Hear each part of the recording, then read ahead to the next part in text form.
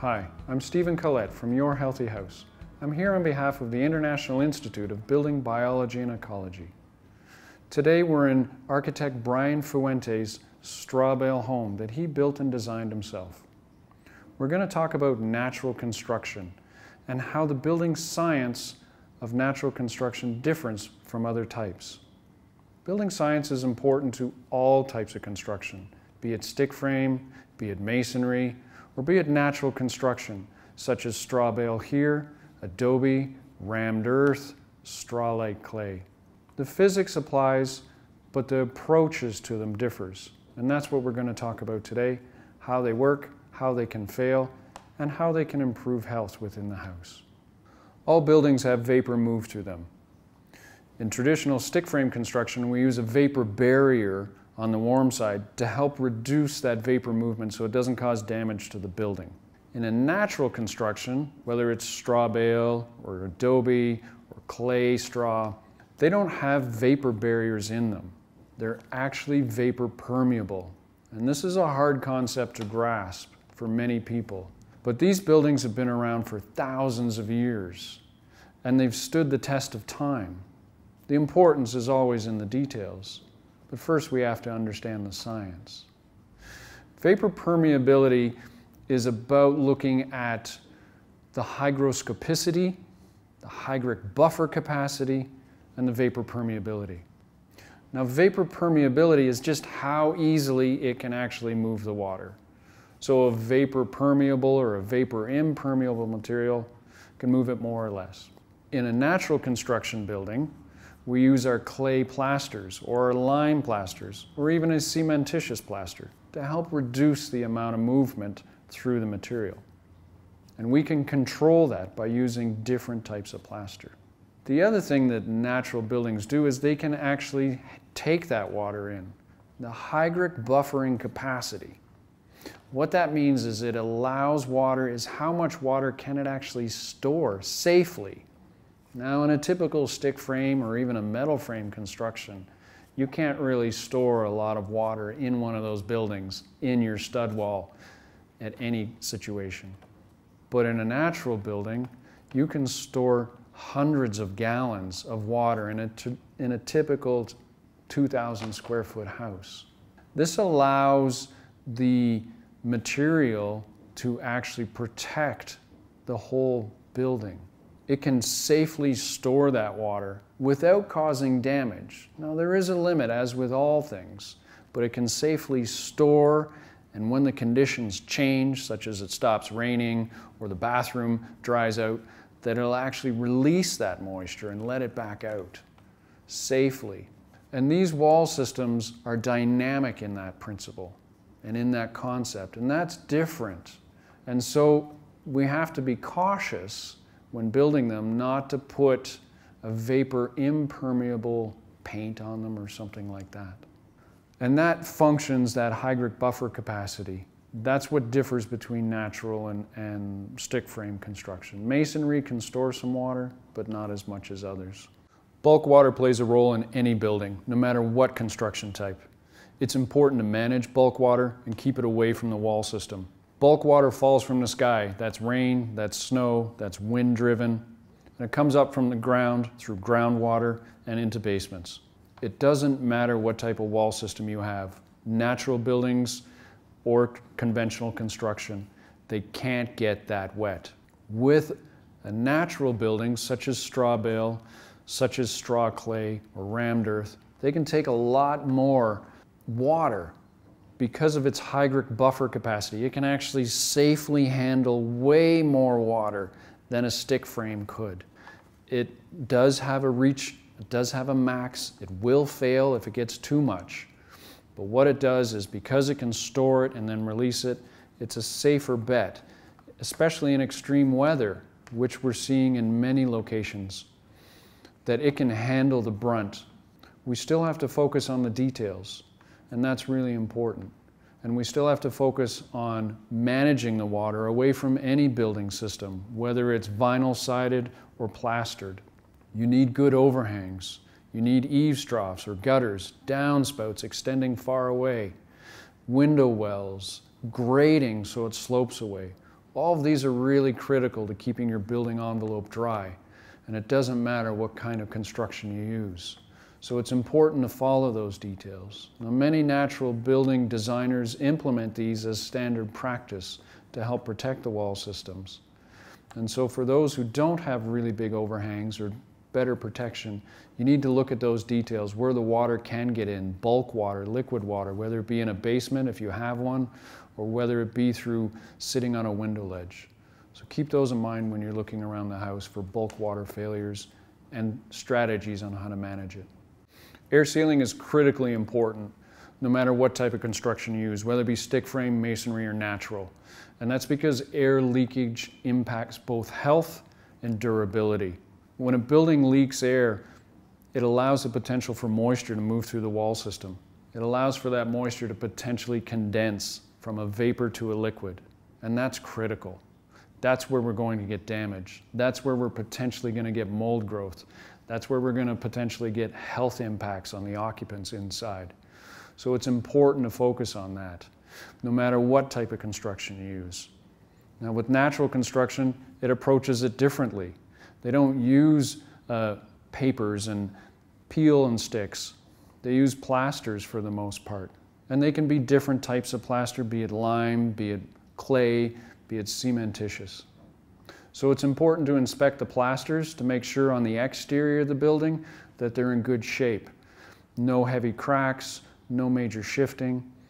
But the weak point is typically not through the whole wall system. The weak point's typically around any penetrations, windows and doors. So you want to have a good look at those to make sure that they're connected, whether it be by caulking, whether it be by a flashing detail, to make sure that we're not having separation at those joints, that we're not allowing moisture to get in. Because when the air leaks, it brings that moisture, especially in cold climates and humid climates, and that's where it can cause damage, simply because it's going to condense. Now again, the natural buildings can take a bit more of that moisture vapor condensing because of the storage capacity, but no building wants that to happen. So it's important when you're looking that you focus on those details. Some people come to natural construction for the environmental footprint, reducing your impact. Some people come to it because they want to be hands-on. Many people come to it because it's healthier. What makes it healthier? Well, having less manufactured materials does make a difference. We have less off-gassing of chemicals. But the materials themselves actually have a positive impact on the air quality within a space. Natural plasters can actually improve the air quality. Clay is a common one as an interior finish. And for many of you, you may be familiar with having a clay mud mask on your face. And what that does is that clay actually pulls oils and junk out of our face. Likewise, in a wall system, that wall can absorb and adsorb moisture and then re-release it, improving our relative humidity and overall comfort in the house. And that's really important. But it can also take and neutralize some chemicals in the air.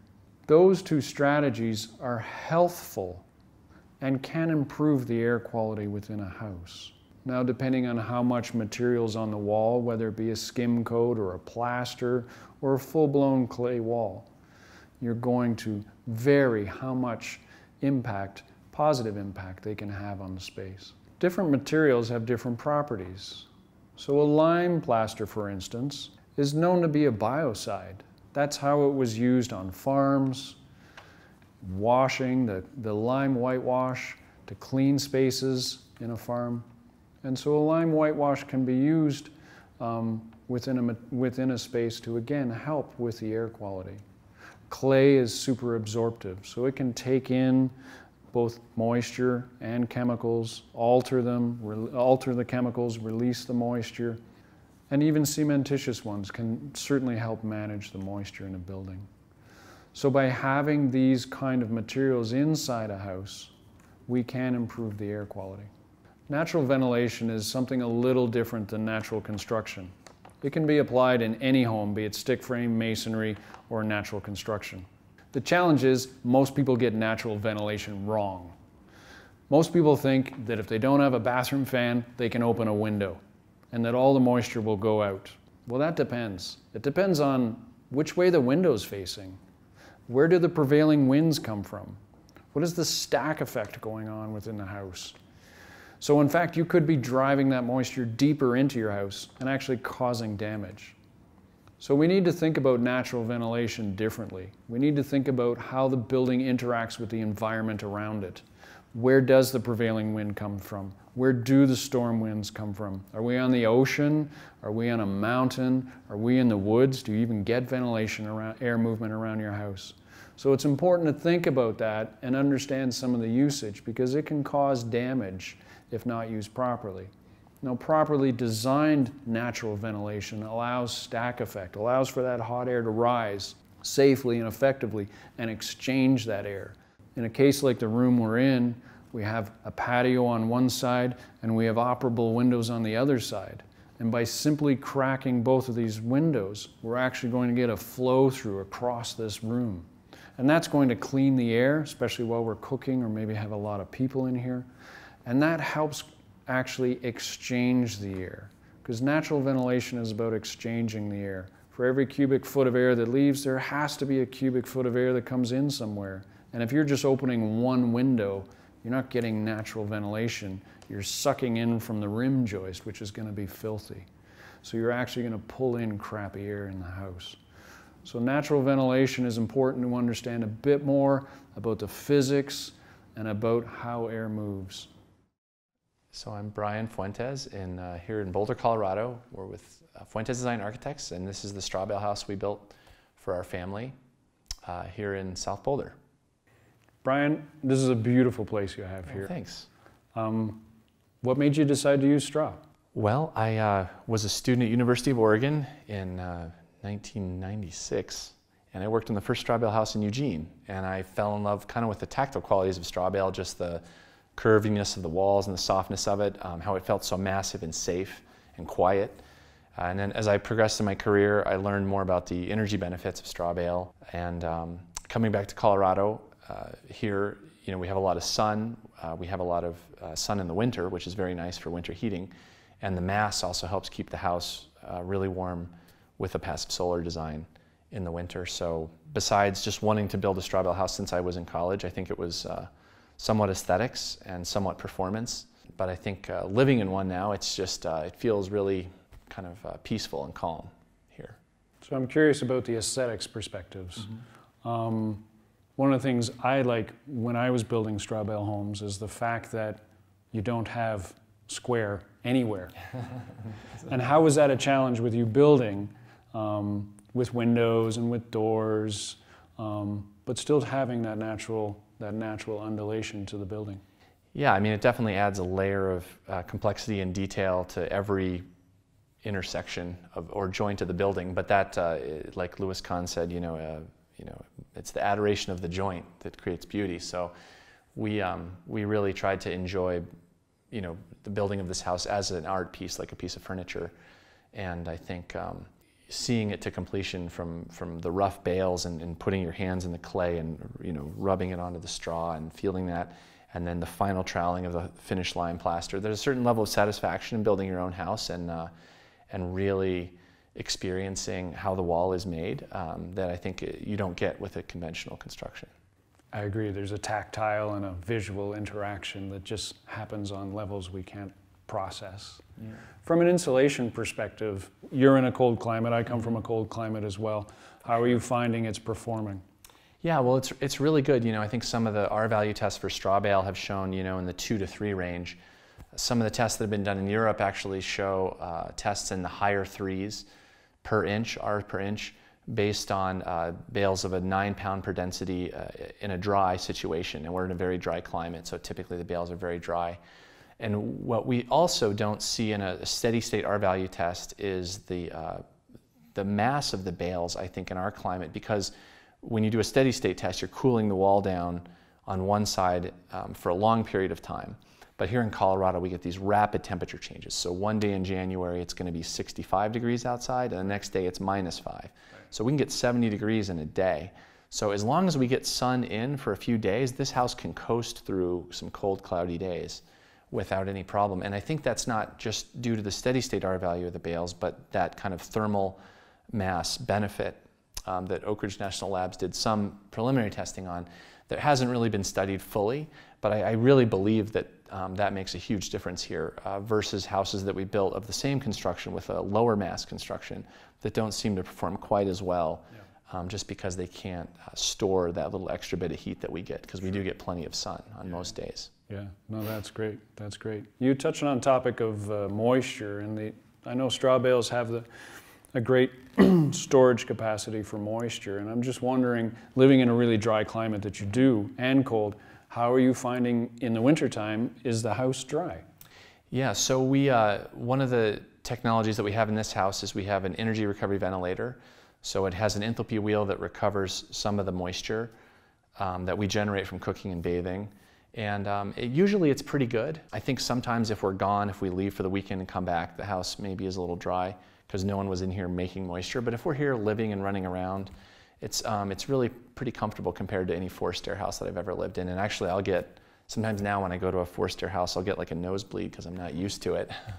So you get spoiled living in a house like this that has an energy recovery ventilator, that has, that can store a lot of the moisture in the assembly, and so yeah, it's definitely more comfortable. Yeah. And I think some of our clients might want to add some additional humidity. They might be very sensitive. I think we're not super sensitive to it, so just the ERV seems to be enough. Having both of those, the ERV and the plaster walls, to help take some of that moisture and release it between the two of them, it makes for a comfortable space. Yeah. From a young family, from a health perspective, was there any reasons that you decided to go with straw bale? Yeah, absolutely. I think both my wife and I were professional athletes on the mountain bike and cross bikes, and so we were very attuned to our health because we had a lot of time training really hard, and so your body was always kind of at the verge of getting sick because you're pushing yourself so hard. So being able to come home to a space that was super healthy and clean, that wasn't going to work against your respiratory system, which for cycling you're pushing your respiratory system to the maximum. So we wanted to be in a space that was really healthy, and then when we ended up having a baby, obviously we were very happy to have the natural plasters, and all the wood finishes here are just natural coconut oils or linseed oils or beeswax. Even the showers here are made of Tadilact, which is a Moroccan lime plaster. So that's just olive oil soap over the lime plaster, hand burnished with a stone. Yep. So we don't have any chemicals in this house for finishes, so it feels really nice to be in a really clean space where everything's wood and plaster and concrete. So it's very clean and healthy. We do have some area rugs that need vacuuming, especially with the kid running around, but and furniture, but yeah. As do we all. Well, the space is a really amazing space. It's beautiful, it's healthy, it's super energy efficient, and I'm really grateful that you've taken the time to let us come in here and have a look around. Yeah, well, thank you. Yeah, it's a pleasure to have you, and I'm glad we're getting to share a little bit of this with the outside world and let other people know how great it is to live in a straw bale house. That's great. Thanks. Thanks.